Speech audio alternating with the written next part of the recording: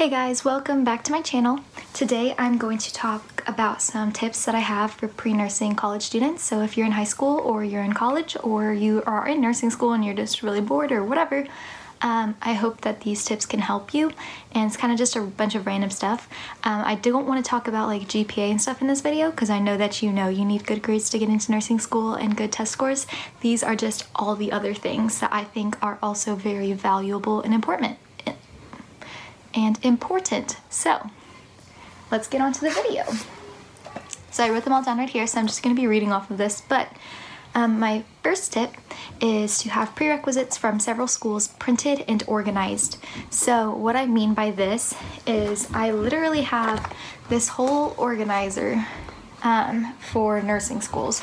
So I don't know what to call this, but it's basically just like one of those little accordion things. And it has a bunch of programs that I've looked at. Like some of the ones I didn't even apply to or visit or anything, I put them all in here. So I'm just gonna pull out a few of them to kind of show you what I've put in here. Okay, this first one's UTMB's. So basically they required the T's for their application, and I do have a T's video on my channel, so I will link that down in the description if you want some advice on the T's. So I downloaded my individual performance profile from that, and it shows the breakdown of my score, so like my overall score, my reading, math, science, and English score. So I have a copy of that in here just because I know that they require that, and I want to like mentally mark that I've finished that. Also in here is their open house folder. So they gave this to us when I went to Galveston, and in here I have business cards for 3 different contacts. One was the recruiter, just because she's in charge of like student affairs and admissions, and she actually is the one that I talked to you about my YouTube video that I published, so that was really fun. Also the advisors, so the BSN admissions counselor and the pre-BSN admissions counselor, both were helpful with answering questions about prerequisites or just like with everything going on right now, like what kind of changes they are having, because they did have to extend their deadline so that people have time to take their T's, because a lot of testing centers were canceling that. And they also, this school in particular, allows you to email them your transcripts to see if you're competitive. So just all those little notes that I would need to look at one day, because I went to this way before I even applied or even was able to apply for nursing school. So yeah, just having these notes so that when I did apply I could look through it helps a lot. So I put that in here. Also waitlist numbers, they gave those to us at the open house, so I like to just know kind of where I sit. Some people don't like to know that information because it stresses them out, but I'm a big numbers person, so I just wanted to know how many people are on the waitlist, how many come off, how long it takes for nursing cast to verify your transcript, just basically a whole timeline. So I wrote that in here, and it helped me a lot when I was going through that whole process. And then the most important thing that I keep in here, and I keep them for all of the schools, is a copy of their prerequisite degree requirements. And so basically it's like the class, where I took it, so if I took it at A&M or Blinn or San Antonio College or AP Credit, wherever I took it, I have that noted next to it, and then the grade that I got, so that I can calculate my overall prerequisite GPA and nursing science GPA. So all of that's in here, and that has helped me a lot too, just to like know what my GPA is and where I stand, because every school has a different prerequisite list. So for example, some schools didn't even include biology or didn't include statistics or did include another class and vice versa. So just knowing my prerequisite GPA per program has helped me know where I stand basically, and also just comparing them to admitted student statistics. And then I also have like just a little overview of each program, so how long their program is. Like this one is 4 semesters and 16 months. Some of them are 15 months, some of them are 2 years, some of them you get summers off, some of them you don't. So just having that all right here so that I can compare them based on like where I want to attend. The requirements to apply to the school, so some of the schools in here require that you're completely finished with all your nursing sciences before you apply. Some of them require that you're finished with at least 2 of them or at least 4 of them or whatever. So I have the list per school and what they require. And then the admissions requirements, so upon admission what you would need to make sure you complete. So completing the rest of your prerequisites, getting your BLS certificate, everything that you need, immunizations, all of that I have in here as well. And then any brochures and just fun stuff that they gave us, I threw in each of those as well. So yeah, so that is basically just one of the folders, but that's how all of them look. And I keep them all in this little accordion style thing just so that it's easy access. A lot of my friends or people in my organizations on campus think I'm like a nursing school guru and I know everything, and it's really just because I keep everything in this. And so it's helped me, like whenever somebody texts me, they're like, hey, do you know if I have to take microbiology before I apply? I can literally just pull this out and look at the list and be like, no you don't. Like, I'm basically a nursing school advisor by having this. So this has helped me stay organized a lot, and I really recommend it, especially if you're like not familiar with what you need to do, because it's an easy way to just have a checklist and go through it with, like, when you're signing up for your classes or when you're signing up to take your exams or anything. It's just so easy to have it all in one place. So that is my first tip. My second tip is that you know that it's okay to transfer. And I say this because at a lot of universities, there's a limited number, or every university, there's a limited number of students that can get into the nursing program. And I'm sure there's a lot more pre-nursing students than that allows for. For example, A&M does not have a pre-nursing major. So we're all just kind of health majors or psychology majors or whatever, as long as we get our prereqs done and apply. So with that being said, only like, I think it's like 25 or something people get in. And so it's important for us to have like backup options, or it may not even be our first choice to go to A&M's nursing school or whatever. Knowing that it's okay to go wherever you want to go, just make sure that you know their prerequisites and you know their requirements, because not every school is the exact same. So that was just a really quick second tip, but it's 1000% okay to transfer. It's new scenery, it's really exciting. So I just wanted to let that one be known. Tip number 3 is to verify community college credits. So what I mean by that is, if you go to a community college, that's one thing. And just know that you're at a community college, and if you're applying for a BSN program, you're applying for essentially having a 4-year degree. And so for those of us who are at 4-year universities, some people will be like, oh, I'm gonna take my anatomy over the summer at a community college back home. And like, I recommend doing that, but it's not like every school likes that. So just know that like you need to look at what programs are okay with that and what programs aren't, because I know there are some programs who will take somebody who took all their classes at a 4-year over somebody who took all of their classes at a community college, or people who like double dipped and did both. Just know that those schools may have a preference, and you may want to check on that before you decide where you're going to take all of your prerequisites. Tip number 4 is to space out your nursing sciences. And I also made a little note in here that summer classes are easier, to me at least. So I'm graduating in 7 semesters total, so I'm graduating just 1 semester early. And I spaced it out to where I was only taking one science class at a time, like nursing science class. Like I took several sciences, like I would take nutrition and biology at the same time, but those classes that have those really long labs, I was trying to take just one a semester. And I know not everyone can do that based on how you're spacing out your classes and when you're applying and where you're going and everything, but I found it a lot easier so that I could focus on that one class in particular, and it just saved me a lot of time and stress. So if you can do that, I recommend it. I found summer classes really easy just because it's like the only class you have to pay attention to for those 4 or 5 weeks. Some people feel that it's more stressful, so depending on your learning style, considering taking summer classes is definitely smart, especially if you're doing like a 2-year thing where you go to your undergrad for 2 years and then you go straight into a nursing program, because your classes are going to have to be more condensed. So that's just something to think about and something that I recommend doing. Tip number 5 is to have a timeline of testing and application cycles. So what I mean by that is no matter where you are right now. So if you're a freshman right now, you may not be necessarily thinking about all of the details of applying to nursing school, but having a general timeline of when you need to start worrying about certain things is important. So like, say you want to take all of your you want to do all your applications the spring of your sophomore year. So that means you need to be testing for your T's or your HESI or whatever you have to take. You know that you need to do that either the winter break before or the fall before.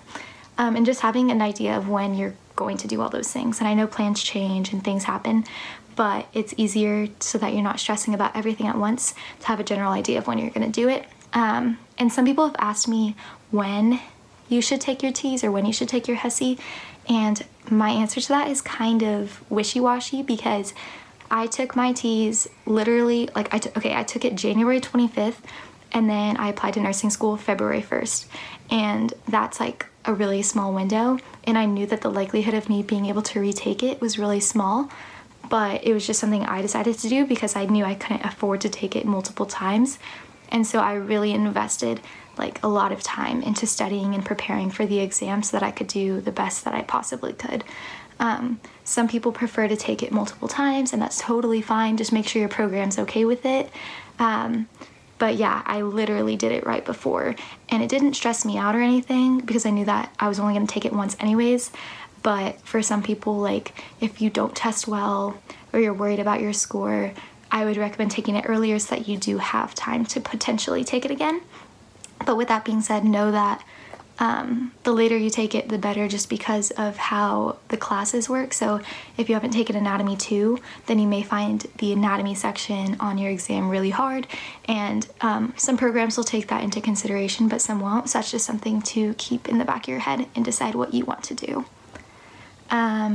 Tip number 6 is to consider spring or summer entry if you feel that you're not competitive enough for fall entry. I'm applying for spring entry, but only because I'm graduating in December. But I also know that getting in for the spring is sometimes a lot less competitive. So that's just a perk of graduating early or graduating a semester late or whatever.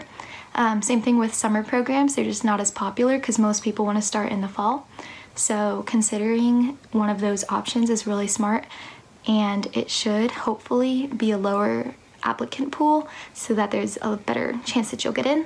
It also depends on the school because some only have fall or only have spring or only have summer, but some have all 3 or 2 or one of those. So just looking into potentially picking the lower competitive rate there. Tip number 7 is to join any pre-professional nursing orgs or volunteer orgs, things like that. So I'll just say like what I did. I'm in Future Aggie Nurses. I was a member for a while, then I became the volunteer chair officer, and now I'm vice president.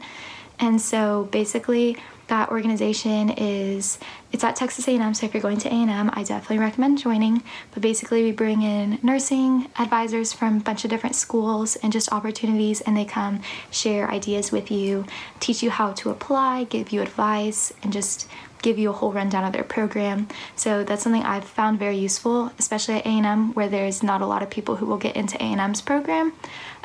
So it's just given me like a wider understanding of different schools and opportunities I have around me. Another org that I joined is Camp Kesem, and that's available at a bunch of different universities, and it's something that I found really, really great. This is my second summer being a counselor, but basically it's a camp for children whose parents have cancer, and so it's just like a fun week for them to enjoy being kids again and just be with other kids who understand where they're coming from. And it has been a really fun volunteer experience because I get to spend time with a bunch of awesome kids and awesome counselors and just a really positive organization. That's something I'm really passionate about. I really like to work around just like dealing with hardships and oncology and things like that. I had a friend in high school that passed away from cancer, so that was something that I personally found very fulfilling, I guess is what I'm trying to say. And there's a bunch of different organizations that are like that. Some people will join Aggie Miracle, or at any school it'd be like Miracle Network, Children's Miracle Network, those kinds of organizations.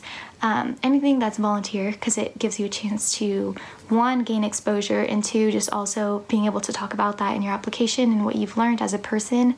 And it's just honestly like the best feeling to volunteer. I love being the volunteer chair for future Aggie nurses because I get to encourage people to volunteer, donate blood, just little things like that, especially because we're in college and a lot of us have a lot more free time than we'll ever have again. So just using that time to better the community.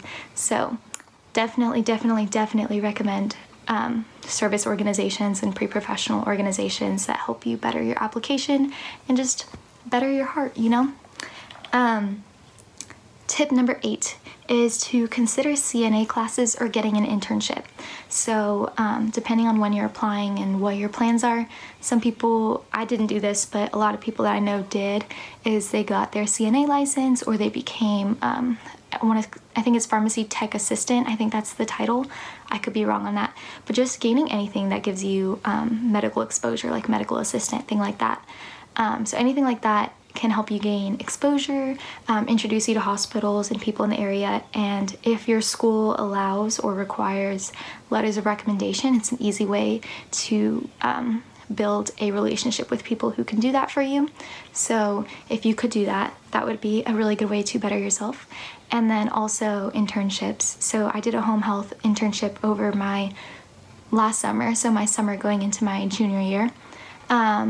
And I got to just meet other nurses and do some like patient interactions, just small things like that, that helped me to, one, know that this is what I want to do, and two, also just gain that exposure and get those connections that I would need to apply. Tip number 9 is to think long and hard about your personal statement. So I wrote this in here. I know not every school requires a personal statement, but if yours does, you're not supposed to talk about why you want to help people.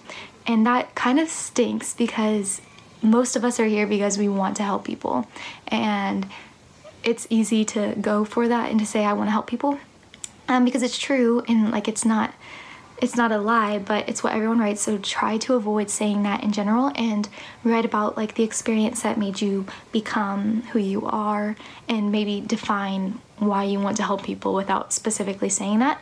So in my personal statement, I wrote a little bit about my friend with cancer, and also just some stories I had as a resident advisor, and just dealing with a lot of hardships and helping people through that, and also my volunteer experience and things like that.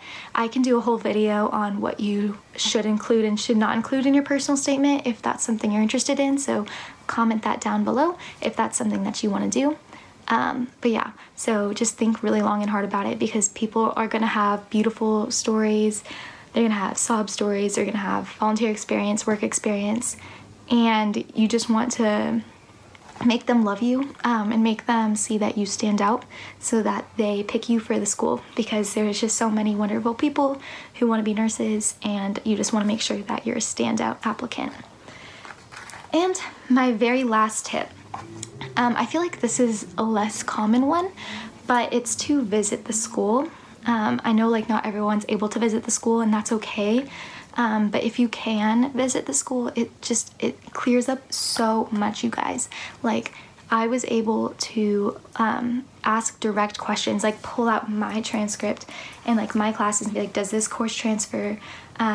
Would this help me? Would this hurt me? Just asking like very specific questions like that has helped so much, and I'm able to share that information on YouTube, and also just like with my friends and stuff. It's just so helpful to go to the school, and also it's just helped me gain like an understanding of the environment of each school because each school kind of has a different personality.